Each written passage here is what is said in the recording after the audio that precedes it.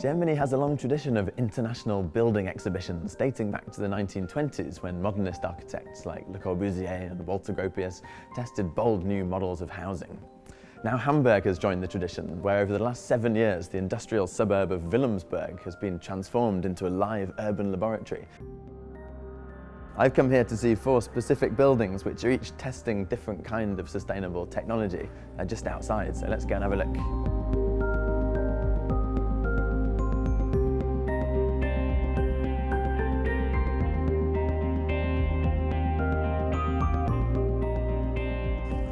So Uli, we're here at the International Building Exhibition in Hamburg. What is it all about? What is the IBA?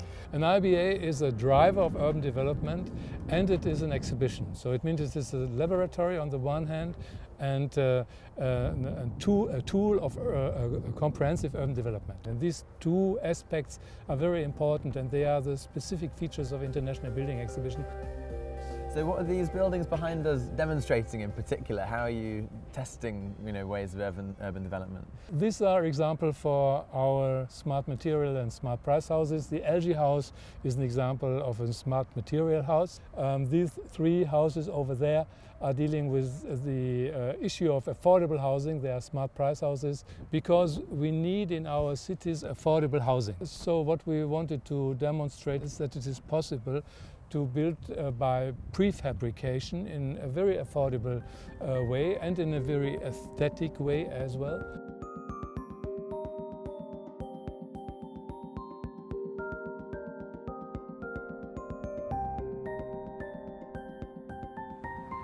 So we're standing in front of an apartment building that appears to be bubbling and belching. What's going on inside here? Well, that is a so-called bio-reactive facade, a house covered with panels in which algae produce biomass and heat. The heat is used in the house for heating and warm water production, and the biomass is used for energy production. And why does it need to keep bubbling? What's this for? Because a single algae which remains at a certain position gets too much light. Okay. And so a single algae must be transported from the surface where you have high radiation to the depth of the panel, where it's darker, it's shadowed by the other algae. Yeah. So the algae is moving from the surface to the back and moving, and that is very, very, very rapid process. Yeah. And that makes algae moving from surface. So where does all the technology happen? Do you have a big plant room in the building? Yes, we have.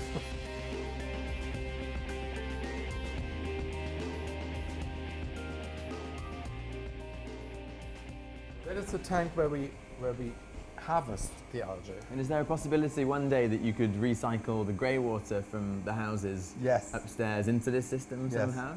That's what we will do within the next 1 or 2 years. We will establish here a device which uses the wastewater coming from the house.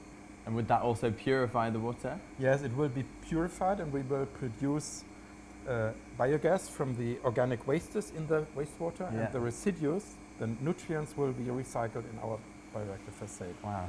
So we will establish, if you come here in a year or so, you will see such a system. So then it will be a completely contained system that cleans your water, provides your energy and creates biomass. That's right. The miracle building. Yes.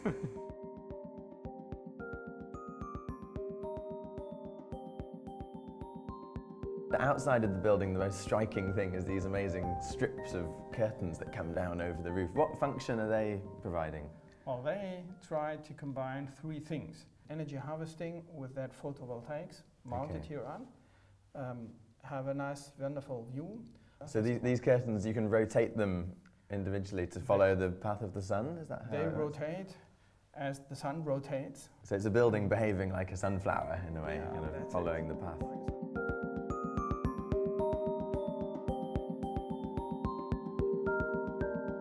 So Klaus, you're the architect of the wood cube. What's special about the wood cube? Yeah, the very special thing of the wood cube is that it's made completely of wood. The structure is completely of wood, and the wood is not fixed without any glue or with any building chemicals. So it's just a wooden box. Yeah, it smells a bit like coming into a sauna or a kind of alpine lodge. And this is a section of actually how it's made, like how it all goes together? Yeah, this is the sample for the structural shell of the building. The ceilings, the real wooden ceilings, and the walls. And they are fixed together with this plugs. Yeah. It's a beech wood, and it's drilled in the wood, and then the different levels are fixed without any glue. Okay. It's just because of the different types of wood and the natural moisture within these two different kind of wood.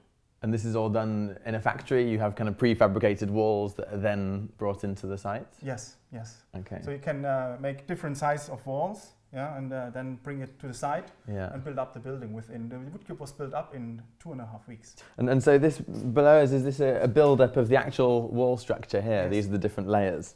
So what do we have going through the building? So the main element is the load-bearing core. These are boards, yeah, you see here. It's running vertical through the whole building. Yeah. And then you have different layers of wooden boards. You see here with profiles. Okay. Then you have here soft wood panels. And that's providing insulation as well? This improves the insulation of the wall. Okay. And then on the outside, you have just another layer of this softwood and then another layer of the wooden facade. Okay, so this is the cladding on the outside of the building. If there's a fire inside or outside, it needs up to 240 minutes before the fire is on the structural element. Right. So it's also part of the fire protection system of the wall. So can you imagine a future of completely wooden cities then? Not completely, yeah. But I think it's a chance to repair cities, yeah, to fill in gaps, to make extensions to cities. Yeah, and though I think wood is a very historical but a very functional and building material which has a big future.